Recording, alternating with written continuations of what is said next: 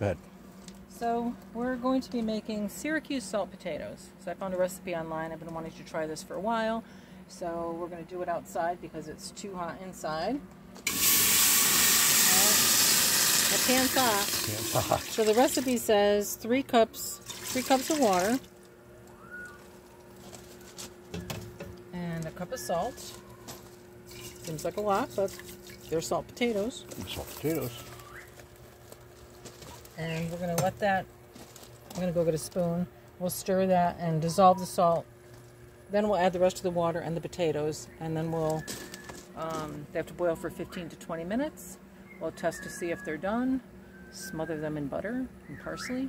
And we'll see how it goes.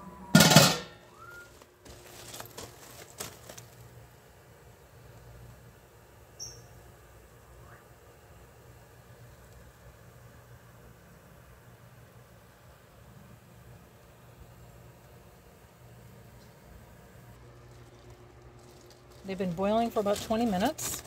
Oh, they look done to me. We're just going to put them in the bowl. We're going to beat potatoes for a while. That's okay. We like They smell good. Oh, they do. And they look like they're supposed to look. Their skins get kind of wrinkly. Oop, that one's hot. Want to hold it for you? No, it touched my finger. Okay.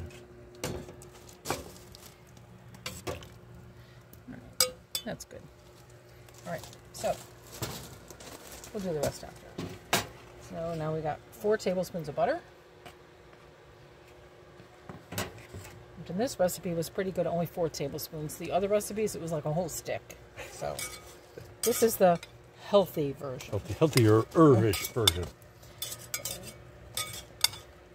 Well, the premise behind this is that the salt doesn't actually penetrate the skin of the potato. So we shall see, because when we taste it, we'll know if they're salty or not. Yep. So look at Looking that. good. Doesn't that look good? Well, that covering really all those little potatoes with that. Somewhat healthy. And it's unsalted butter, by the way. So I'm not adding more salt. All right, and then we shall top it off with some of our homegrown parsley. How's that? Mm-hmm. Okay, and then we'll give it a little taste.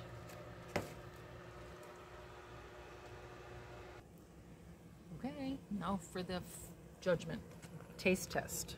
I think they're still a little hot. Well, they look good on the inside.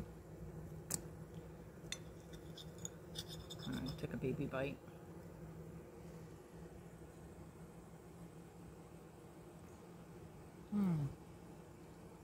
I like them. Salty on the outside.